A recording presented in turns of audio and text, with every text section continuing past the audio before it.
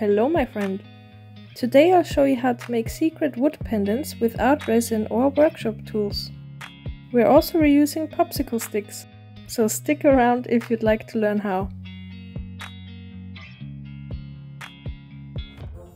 The first step is very hard, but you can do it. Eat popsicles. What? It's for the project! Any kind of popsicle stick or even wooden spoons will work. Break the stick with your hands or with the help of pliers. Ka-ching! If you want a clean cut on one side, use a craft knife and score the wood until it cuts all the way through. Later.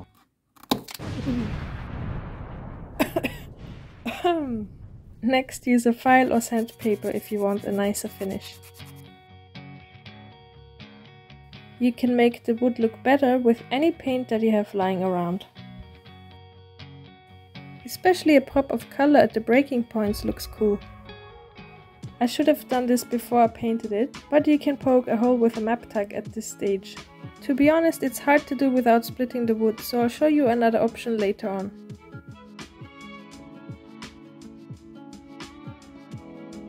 Now it's time for the hot glue, and as you can see, you can use pretty much any glue stick as long as it has a little transparency. For the most transparent finish, I recommend finding shiny silicone, but you can also use baking paper or matte silicone for a matte finish. Take your glue gun and squeeze out some glue. Then press your wooden piece into it, cover it with more glue, and Chewy here is gonna help me press it flat.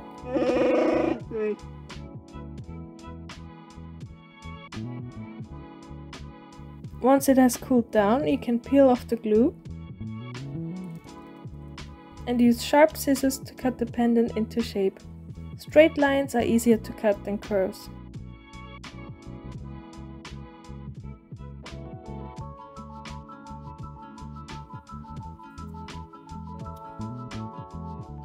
I made my own jump ring using wire, like this.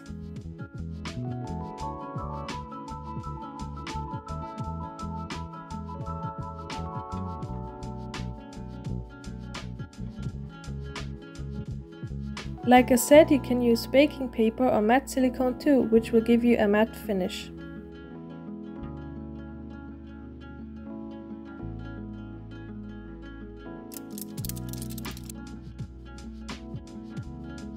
You can poke a hole in the glue instead of poking the wood. Just don't try to make the hole wider like I did. It doesn't work. Just get the needle through the glue once or twice. If you have glow-in-the-dark glue sticks, you can make cool glowing pendants. But you could use glow-in-the-dark paint or nail polish as well. Lastly, I'll show you how to color the glue. Method 1 is using permanent markers.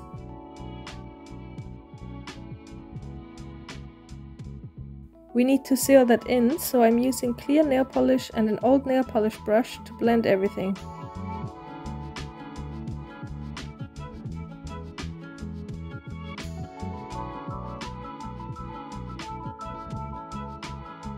Afterwards, I clean the brush with nail polish remover. Method 2 is using non-permanent markers or fine liners. Get some ink onto the pendant and use glue to spread it around.